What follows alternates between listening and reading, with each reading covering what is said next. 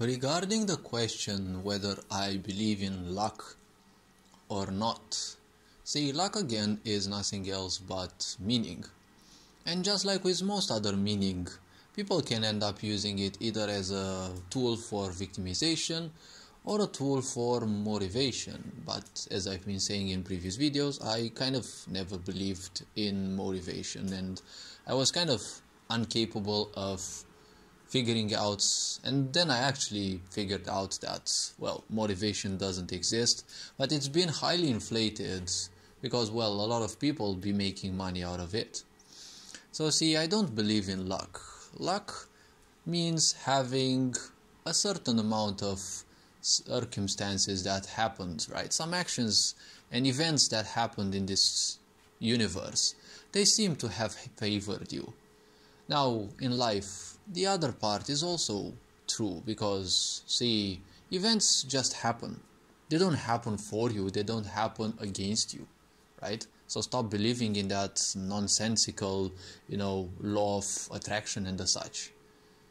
Your vibration may increase some odds, but I would say it is minimalistic. See, I only believe in unfettered action. And this is what I call, whatever comes, I will keep up with what I have to do. Unfettered action. Whatever comes, I will simply do it. Events will simply happen. They will probably favor me or not. At most, it's gonna be a setback. But you are the only one who can decide whether you keep going or whether you simply go home. You either go big or you either go home. That's how society seems to function, and especially when it comes to success, or at least achieving that which you seek, either go big or just go home. I would rather simply strive towards unfettered action. How I achieve this? Well, I don't attribute any expectations anymore towards possible outcomes.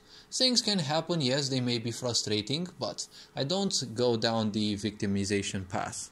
I'm not here to say it's been against me, or if I was lucky, things were pro me, right? The universe has my back, or all sorts of these illusions that sound so beautiful to people. They're so good distractions, right?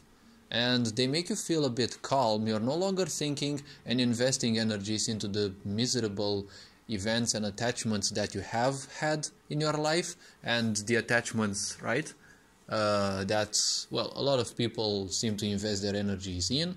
So with all those two disabled for a bit, you actually feel well. When you feel well, there is this illusion of motivation. So the point is, it's an easy way to actually fool people, right?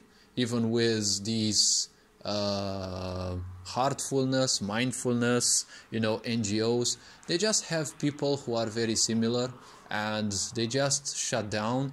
And when they stay calm, they no longer invest their energies into the miserable events of their life, right?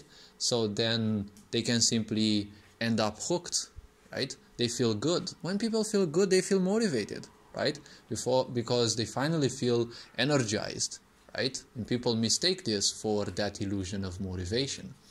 So all this being said, unfettered action is the way. Once you do things, you just do them. You don't care much about the outcome. It's not that you ignore the outcome. You don't have to pretend that you already have it. You just work towards it. You make plans. You know what you have to do, and you just do it. All this being said, thank you for joining. Thank you for watching. Take care. And, well, I'll see you in the next video. Ferenc Power signing out.